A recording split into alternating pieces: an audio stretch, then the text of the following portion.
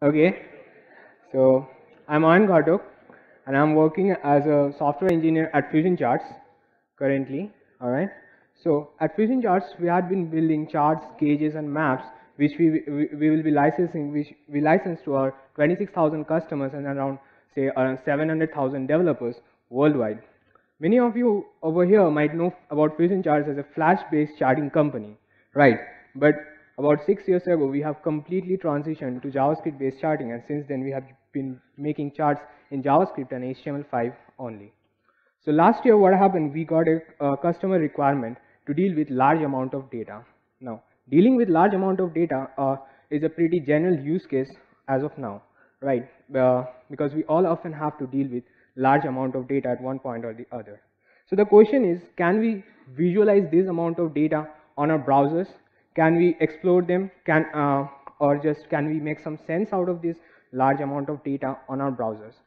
So, well, yes, the answer is yes, but the options are pretty restricted. Why?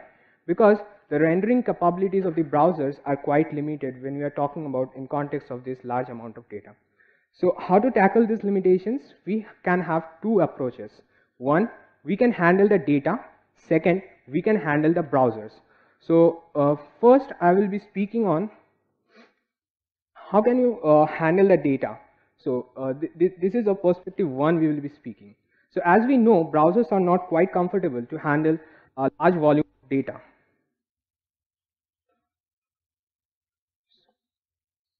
Is it fine? Okay, sorry for the interruption. So browsers are not quite comfortable to handle large amount of data. So can we just think about, like, can we scale down the entire data? So what happens if we can somehow scale down the entire large data? We will be reducing the number of elements, and specifically speaking, we will be reducing the number of visual elements if we try to plot them out. So if the requirement around the data permits us, then we can actually go for data crunching. So here we will be just giving a brief introduction of what are some of the common data crunching techniques. So I'll give just an overview of them, not discuss them right now in detail over here. So let's first go with data aggregation. All of us, many of us are aware of what is data aggregation, right? So in this data aggregation, we do not change we actually visualize or treat the entire data at a go.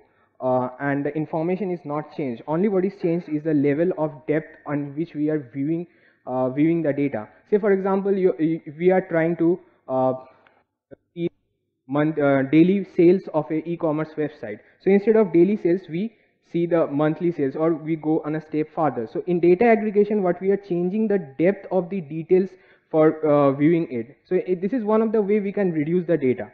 Second is like filtering. We apply different kinds of filters and conditions which will actually reduce the entire large data to smaller subsets. So this is one way we can reduce our data. Sampling is but picking up a small data set from a large population and getting it representative of the entire population. So this also helps, and you know, like the data analysts and the statisticians love this sampling part, and they have been using for long. So all these kinds of optimizations actually work if the requirement around your data, what's happening? If the requirement around the data permits us. What does happen when it actually doesn't permit? Let us analyze that part. So we had large data, right? If we are talking here about large data, we see a couple of patterns there. So what I'll just mention two of the patterns, which is the most common ones. This is working. Oh yeah. So these are the two common patterns, right, which we speak when we are speaking in the context of large data. We see lots of clusters. So if you actually plot or visualize large data, we see clusters, you see gapping, and there is also distributions, like some data will be tightly distributed, some there will be loosely distributed. We see a lot of patterns. When the patterns gets repeated, we see trends, and there is also an exceptions part, which either there is an exception in the patterns, or there is an exception which we call as the outliers in the data. So this was about the importance of large data, but what we are missing is some of the meanings. Even if you are speaking about large data, we also miss some of the meanings if you actually crunch the data. Let us say if you have a benefit if we give if you are treating the high volume. Data is actually large, the chances are pretty high that you are answering much more specific questions. You can ask your data a lot of questions, and you get there's a high probability that you get a lot specific answers, and you have the freedom to go atomic. So from any level you can drill down to any minute details. So that's how we can go atomic to any level if we actually have the entire large data, and that is the thing. So here we will be revisiting all of this in the live visualizations which will be coming later. But let us speak about the other side of the coin. Let us speak of the other perspective, that is, this was the how we handle the data. Let us see how can we handle the browsers, okay, or what if the browsers can render all of the data, high volume of data, right? So not only that, even if it can handle, at what extent it can actually handle that. So we will be seeing a live demo for this. So here we have data of the weights and the prices of a large set of diamonds, and we want to see how the price of the diamonds is actually varying with its weight. So let's check out this live version. All right. So is it visible? Okay. So you see this is quite faded, right? All right. So we see visibly we see this is how about approximately there's 1 million data point over here. It's down with opacity, so we can't actually judge much. But see, there's some amounts of plot over there. All right. So this is how 1 million data, if we actually render on the browsers, looks like, right? So before I dive into the technical details, like how we can actually render this kind of data, high volume data on our browsers, let us see if the problems whatever we were speaking previously is actually getting solved. All right. So we will be exploring this entire visualization, previously demonstrated visualization, using one of the common data exploration mantra, that is Snyder's man mantra. So what he says is like, first you give an overview of the entire visualization, allow the user to zoom and filter, and then you ask the details on demand. So let's see how this visualization helps, how it helps us, right? So first you see there is a lot of patterns over here. So you see there is some spikes, and this is the overall pattern. So if you actually see there's a lot of clustering in comparison to this part of the screen. It's so much clustered and clustered over here. So all we need to do is just zoom a portion of it, and you will get a visual that this is the clustered visual what was coming before. On a detailed look, you see there is a white distinct line over there, or a portion of there. This has got a spatial kind of meaning. This is a gap pattern which we are speaking about. So there's a discrete gap inside the visualization. It can have some different interpretations, but this is how it helped us in analyzing the clusters and gaps which we are referring. What about the distributions? See, some parts are very tightly distributed, and if you go over there, there are some very loose distributions, right? So we also have distributions. We can see different types of distributions over here. We get a lot of trends. So see, this is one of the trends, and at some part of the trends actually broke. The width of this is actually smaller than that. So often we also there is some exceptions on the patterns, right? Apart from that, we also have some outliers which is so much far, and only you can realize these outliers only when you zoom the stuff. So when you see outlier, the natural inclination is, what is that point? Why has it been plotted so far? What is so spatial meaning about it? And this kind of details on demand, attaching a tooltip or any such activities help us. Let us see how filtering, the Snyder's man mantra we had been referring about filtering. So how does actually filtering helps us? I can actually, sorry. So if you see that gap what we were speaking, so this is a discrete kind of gap.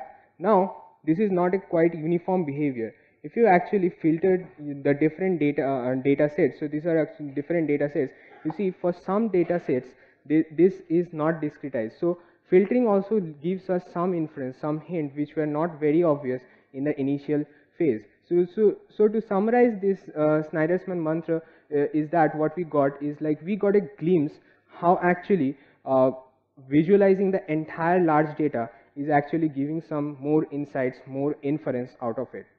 So do you think like this all rendering in even as large as 1,000,000 data point was a straightforward rendering, right? Definitely not. And if you're an SVG is never an option for this, because like for every plot, every circles, if you are thinking that we will be having a DOM element, now that's not an easy options, and that won't happen because it will be too much hazardous for the browsers. And we switched to canvas rendering. So we thought about, okay, let's try with canvas and try to render the as large data as 1,000,000 data point. So what was your experience about when we tried with canvas? Right. So canvas was pretty fast when we tried rendering around 1,000, 2,000, 5,000, 10,000, even 30, 40,000. Something really peculiar happened when we tried rendering around 50,000 data. And what happened is we didn't get any script error, we didn't get any kind of error. What we got is like a blank visual. So it was pretty strange for me, like what's happening. So if you have to understand that, then it's just a simple, like we all had been working with canvas. So how does canvas works? We need to understand that. So we give set of instructions to canvas, say move to this point, draw a circle, move to that point, draw a circle. Like this set of instructions we give on keep on giving the canvas, and at the end, all while this process, the canvas starts remembering or memorizing it, saving in technical terms like saving it in its context. All right. So what happens when we actually give this sequential informations for around 50,000 data, the canvas loses its context and it fails to render or visualize anything. So we actually land up getting a blank screen. So that's how overtasking of canvas led us to the context. So we already saw that we could have rendered more than 50,000 data, but then how did we stretch the limit? So this is how we actually thought about, like, let's do it like this. It's nothing but a batch processing. So you have an entire data, you divide the entire data into smaller number of chunks, and then you visualize it. Say I have to render around, say, 10 circles. So instead of giving all the 10 commands, I give it in a set of 2, and every time I give the command, I ask the browser to render itself. Now this is so what happening is like there is a progressive rendering occurring over here. So you see this actually progressive rendering gives us two advantages, right? The browser didn't have a blank visual as we were talking previously, and second time the first visual was coming in the least possible time. Now that was pretty important, because when you have a large data, you take some time, no matter what, you take some time to render. So you cannot keep your end user to wait until the entire rendering is actually complete. So what do? You give him something to see, and when he is seeing that, on the next couple of iterations, we render the entire part of it, right?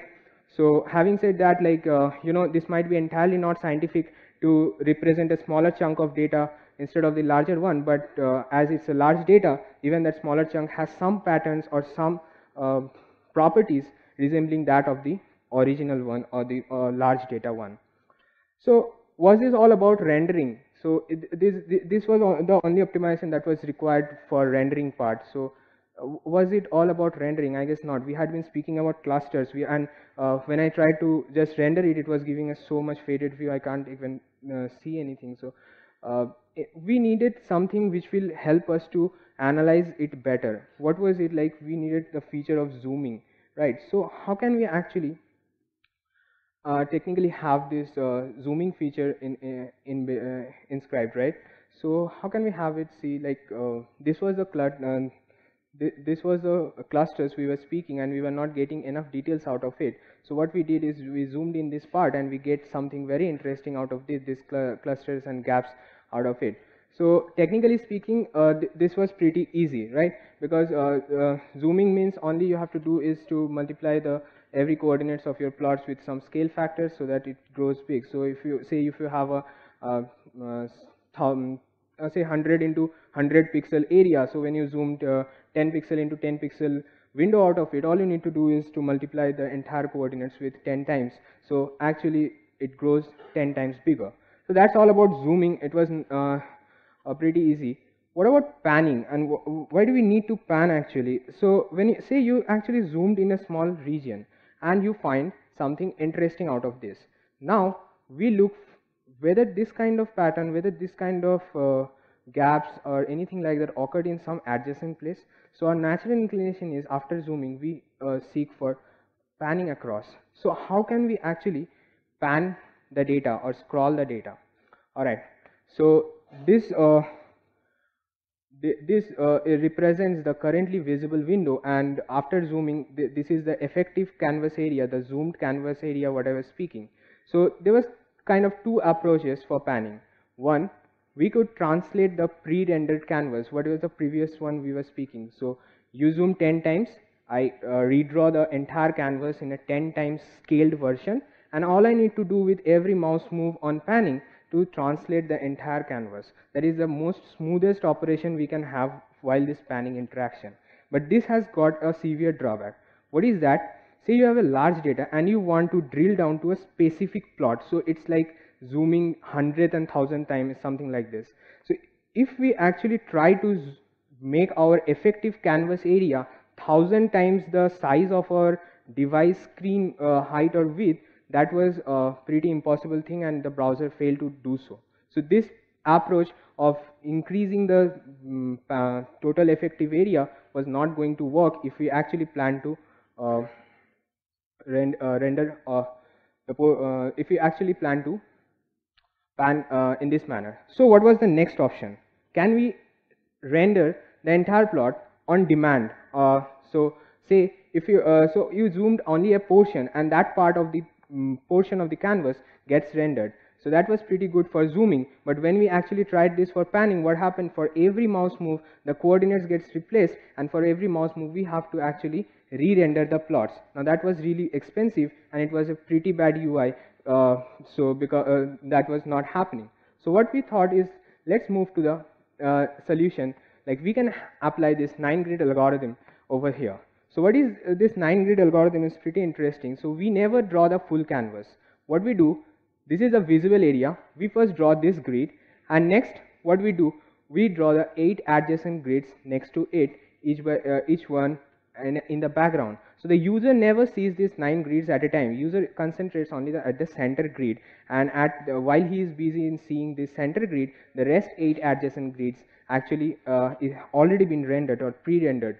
So when the user actually starts panning, say to the right side, what happens is this center of the visible grid changes to this, and only this only these 3 incremental grids needs to be rendered. So this was actually working pretty fine. So if I have to explain this over here, so what happens is, like, if you have to so when I'm at maximum, user can start from this leftmost point and scroll up to the rightmost point, right? So at maximum you have to render at least 1 grid out over here, right? So if we do that, then only it solves the purpose. So that's why we chose for this 9 grid, and we don't need more than 9, because at maximum user cannot shift more than 1 grid at a time. So this was the incremental rendering that actually helps us the problem of mouse lag, of zooming even in a nth level.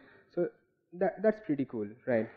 Now, so let's recollect the Snyder's-Man mantra once again. What we had previously was, like, we first gave you the overview of the plot, overview of the visualizations. Then we actually zoomed and filtered and showed that there are some interesting patterns out here. And now the next thing, once we actually zoom and filter, things becomes interesting for us, because these plots were so small in the initial view, we didn't even think of having any details out of it. When we actually zoomed and panned it, we found that this is an outlier. What is there? So we get interested out of it. We try to fetch some details out of it. So how can we do that, right? So because displaying a tooltip is not a big deal, but how can we do that in Canvas? Because as I already said, we had been using Canvas. So how can I actually have a tooltip over Canvas, or how can you have interactions over a canvas. So because in canvas we actually doesn't keep track of the points what we draw. Like in SVG, what happened, we had a specific we know where the plots are drawn, and we can attach the browser events to that and display the tooltip. So we will be using a cool approach over here. So this is how simulating browser events algorithmically. This will help you to add interactions even on a canvas element. So what you do is like you render a transparent circle over here, transparent SVG circle over here, and on every mouse move we track algorithmically that whether there is any point underlying that hovered point. So if we can track at every mouse move accurate enough and fast enough, what happens on tracking, this transparent circle which was drawn in the left corner of the screen immediately transforms back to that point. And now when it actually comes under your cursor, now as this is transparent, the user do not get aware of this, and now you can actually attach any click event, any mouse over event, any kinds of interactions right on this. So it's like hacking the interactions events on a flat canvas element. So this was a cool approach. This was fine, but how to track so fast, so accurate? How can we actually track our mouse with every mouse move? We need to search from a million data point that whether there is a point underlying that point being hovered. So for that approach, we chose to implement this KD tree implementation. So this is the nearest implementation for algorithm for finding the nearest neighborhood. So what is KD tree? It's like a space partitioning data structure where we actually divide the entire portion into k-dimensional space. Here we will be speaking only about the 2-dimension because that's a point of interest over here. We are interested about x and y. This would be our dimensions. So primarily we will be showing that how to build a KD tree and how can you search effectively using a KD tree. Right. So these are the sample points which will be I'll be using to illustrate how to build a KD tree and also how to search KD tree in a pretty fast manner. So the algorithm steps for the algorithm is pick a random dimension, that can be x, that can be y, pick any dimension, find the median point along that. All right. Find the median point, split or partition the data into 2 halves, and then keep on recursively doing that with the alternate dimension. Let's see what we are speaking. So first we are taking the dimension y. Okay, this is the y direction. It keeps growing, increasing in the upward direction, and x increases in this direction. It's a normal coordinate axis convention. So what happens when we find the median across the with the y coordinates for this set of points? One seems to be the medianmost point, and one comes in the center of the tree, and the entire space gets divided into two partitions. On the next step, for the next set of tree, the logic or the convention is whichever coordinate is less goes on the left leg, and whichever is on the greater goes on the right leg. So this part of the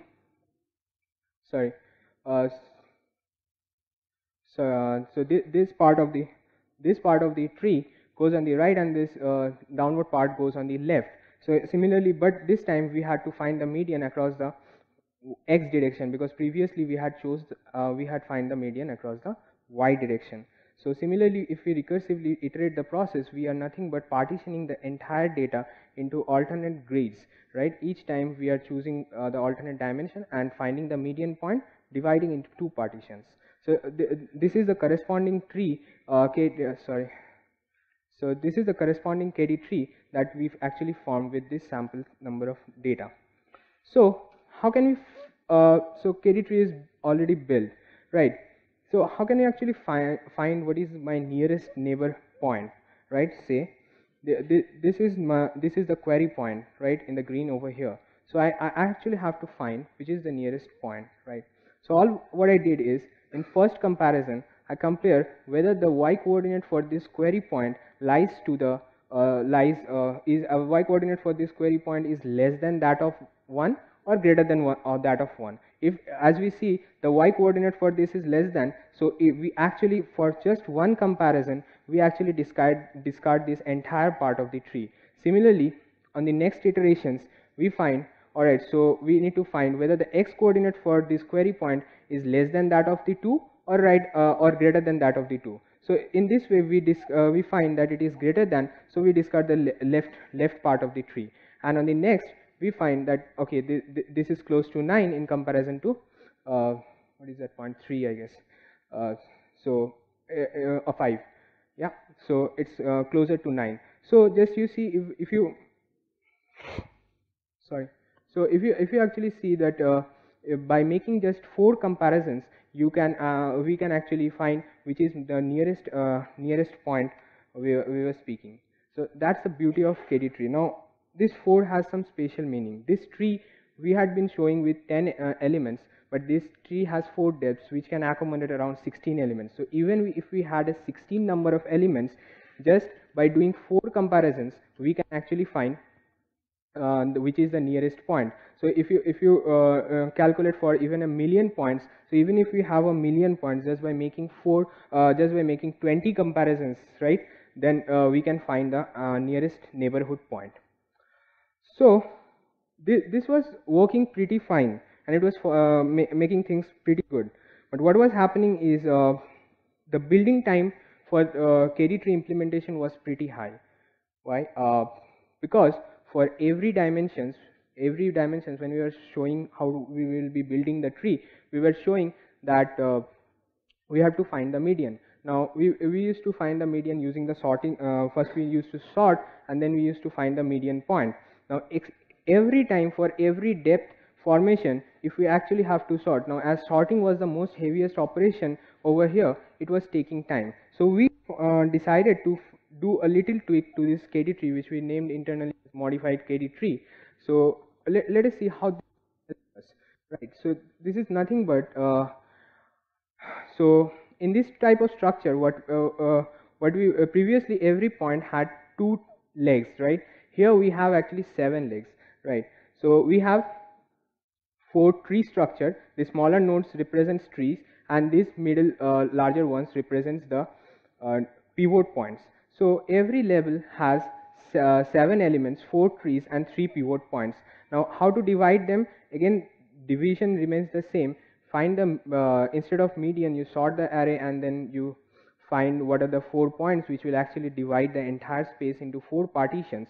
See, so on the first level of building the tree, we divide the entire space into 4 partitions, and in the next level, similarly with alternate axis, we divided into another 4 structures. But as we didn't have so many amount of elements over here, so you can see in next level of tree there is only 2 elements, but as I said, every node should have 7 elements. So I haven't actually drawn all the legs over here because that would be so much clumsy. Now that was the building the tree part. So if we recollect what was the tree structure for this same elements previously for KD tree, how is it actually different from this modified KD tree? The first observations will tell us that it has only 2 depths, whereas the previously KD tree had 4 depths. So here the depth of the tree has increased, and as I said, sorting was the main thing that was that was the main time consuming stuff. So as we have decreased the depth of the tree, we had an advantage of this tree building time, right? So let's see how we can search this. So that was the building part, and modified tree actually you can build in a much faster way than that of KD tree. What about searching part? So same example, this is the query point, and I'm interested to find which is the nearest neighbor. So on the first comparison, I have to find that whether this point, we take each pivot point and we find whether the coordinate is less than that of that pivot point or greater than. So if it is, so in this case, for even just by making one comparison that this point is actually less than that of the first pivot point, we actually discarded this entire tree. So just by making one comparisons, we discarded the entire 8 elements, and this is the remaining 2 elements, which on the next iterations we could have just got. So even by making just 2 comparisons, we can have a point that we the neighbor point that we were looking for, right? Okay, so this helps, right? But there is a catch. Previously in KD tree there was only 2 legs. Here luckily we had that by making one comparison, this was falling in this tree, and we were not comparing any other trees. But if the point is lying on the rightmost tree, so if the point of our interest lies in this tree, so we needed to make 4 comparisons. Okay, now that's the heaviest thing. While searching KD tree, each level we had to search only once. Here we need to make 4 search in the worst case. So so in a nutshell, modified KD tree although helped us in building the tree in the minimum possible time, rather better than that of the KD tree, but modified KD tree takes a longer time to search, in the worst case scenario. So we had to take a trade-off. So it might be seeming that, if we increase the breadth of the tree, if we keep on increasing the breadth of the tree, it will happen. But we needed to take a trade-off between building time and searching time. Okay. So these are some of the references I have been using in this presentation. You can learn about the visualization techniques in the Now You See It book written by Stephen Few.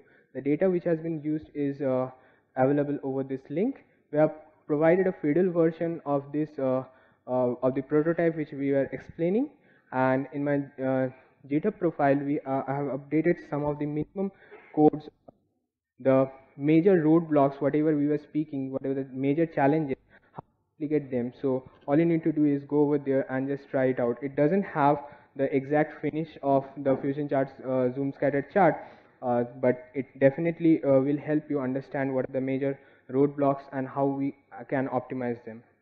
So that's it from me. I'll be looking for some feedbacks and question answers. Thank you.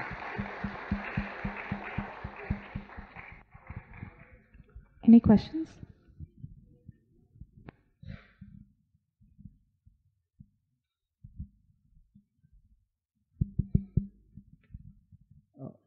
Hi. Hello. Yeah. Whatever now the whole process of this rendering and then decision tree, or whatever that tree identification neighborhood you have done, can you tell what was the volume of data you tested and how much time it took to render or to do all this process and render in a browser? Okay, so if you try for a million data points, it would have been taking around the first visual will come around 1.5 seconds almost. Alright, and in the background it keeps on rendering the rest part of it. Alright, so the user actually, we can engage the user with the first visual around 1 or 1.5 seconds. Okay, now instead of SVG, that canvas concept will will be more performance, what you are telling, right? So when we go for the zooming, is that like the pixel when we zoom, the clarity will go, right, for compared to SVG concept and canvas. So how does that actually, when are you limiting the zooming as well, like he has to go to till that point, or how it is like? I didn't get you. See, if you are zooming in? So now when you use the canvas thing, when you apply zoom on that, as and when getting zoom, the clarity will go of that object. It's not that much clear when you use the SVG. No. It's not pixelated view, right? It's not an image view. We are actually re-rendering the plot. So it's the same canvas element. On zooming it, so let me illustrate. So say you actually try to zoom this part. So what you're doing, so this is in the zoom mode. So when you are doing this, you are actually re-rendering the entire screen. It's not the pixelated ones, right? So it's down because of the opacity what it might appear, but it's not the pixelation what we are doing. So that's not the thing. We are again re-rendering, which will keep the image intact. So at that point only you are applying the tooltips. Which points? See, now when the page loads in the starting, so there are a lot of million of data points, right? So that mouse over, when you try at that point of time, so maybe because there are a lot of million points, it might not, we don't know which point we are doing.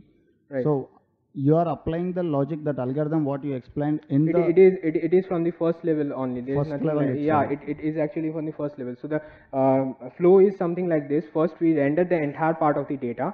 Then in the background, when the user is actually seeing the entire data, the overview, the first part, the overview of the data, the user is seeing the data. That time in the background we develop the tree. So for that few milliseconds time when we were actually building the tree, that time if the user actually interacts, he might not get the tooltip, because that time we are building the tree. But within next few milliseconds, once the tree building is complete, from that point of time throughout, no matter how much he interacts, the tooltip algorithm just works.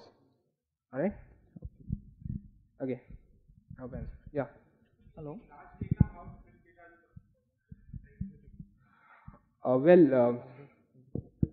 It can be anything.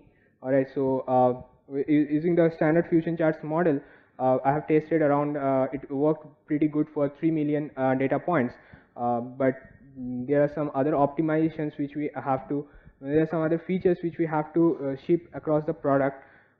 So we cannot optimize the entire part of it in FusionCharts model. But if you sacrifice some of these features, then this entire logic is capable to render around. I have tested it for 8 million data. Okay, so 8 million data. I couldn't create more than 9 million dynamically.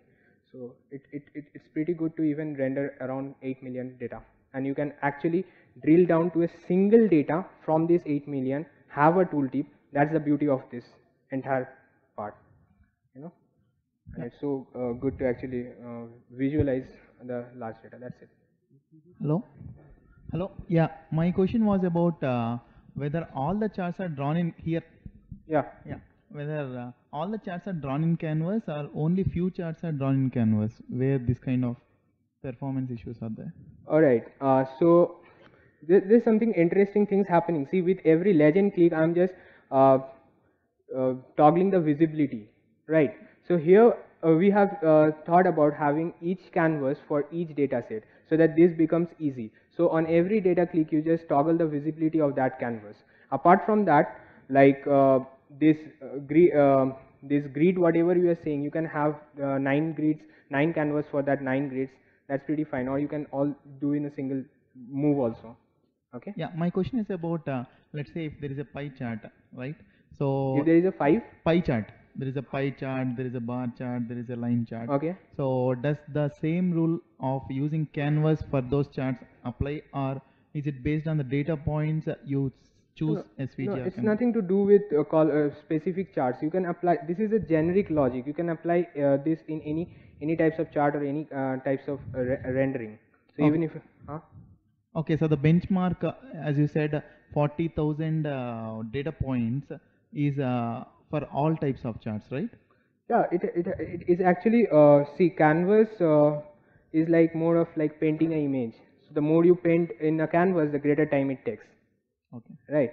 So it's something like this. It's nothing to do with a specific chart type or specific type of visualization. Yeah. Yeah. Hi. So for these visualization, do you use D3 or any of the? No. We had been using this with FusionCharts Zoom scatter model. All right. So Zoom scatter, we have built this chart. The scattered chart is nothing but a XY chart capable of handling even 1 million data points. So that's it. All right. So D3 is a open source library. It's a great library actually. So we can also do. You can also try out same things in D3. All right. But the problem is here in D3 it's more like a fundamental. All right. It's more like a drawing library. Here you get the backed up product directly. So as we have we are licensed product, we cannot actually disclose the entire source code.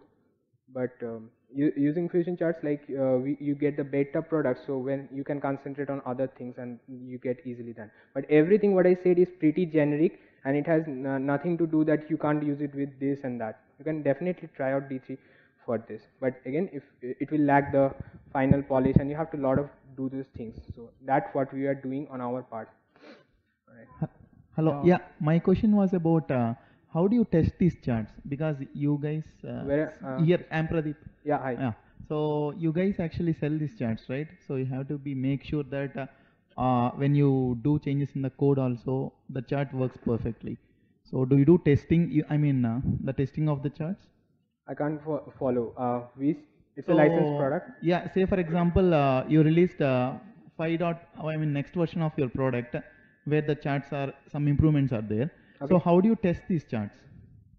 How do you test these charts? Yeah, whether they are working fine. We have our automation systems running. So what testing you are speaking about? The feature testings?